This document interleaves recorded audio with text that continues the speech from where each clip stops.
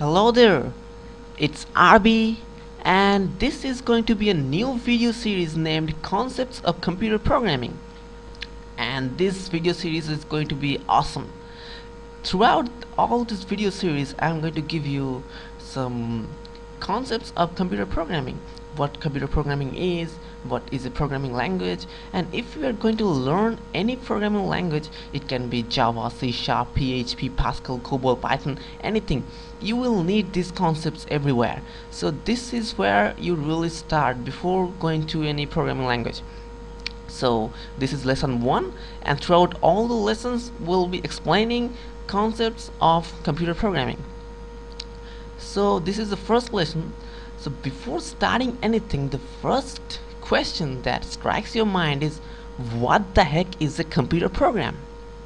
Okay, in order to explain to you what is a computer program, I have to give you some examples and show you some pictures.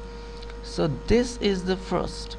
Suppose it's a hot noon in a summer, and you want to drink some juice.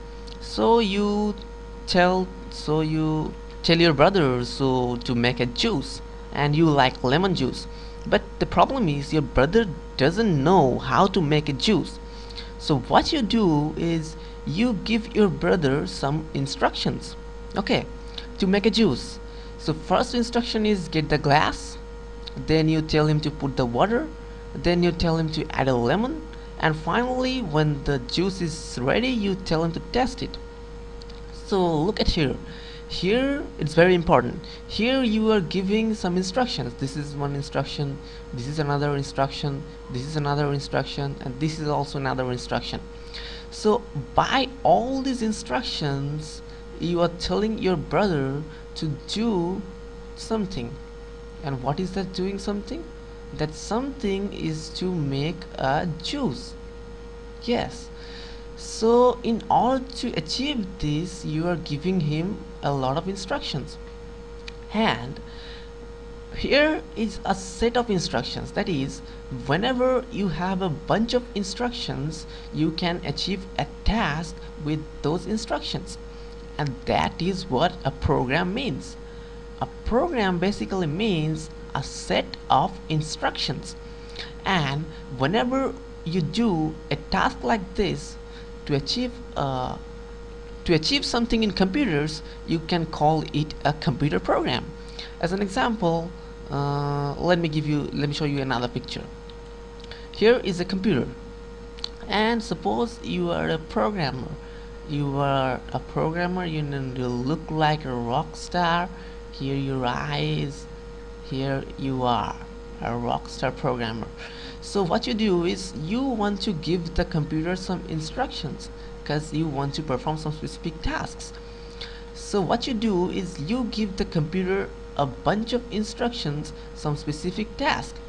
Here are some instructions, here are some instructions, and all these instructions have been stored inside the computer. So these instructions are called computer programs, and these are the programs that help you to achieve your goals. As an example, suppose you were a great programmer and you were building a computer game, a racing game. So in that game, the movement of the cars are decided by the programs that has been written previously for that. So the programmer has already written what will happen when you press the arrow key, when you press the space bar, when you press anything. So this is the process of computer programming. But there is a little problem. When you talk to many of your friends, what happens is you talk to him in your own language, you talk to him in your own language. It can be English, Spanish, Japanese, or anything. But whenever you talk to a computer, the computer is not so smart enough to understand English or Japanese or anything. So in order to make the computer understand what you are trying to say, you have to know the language which the computer understands.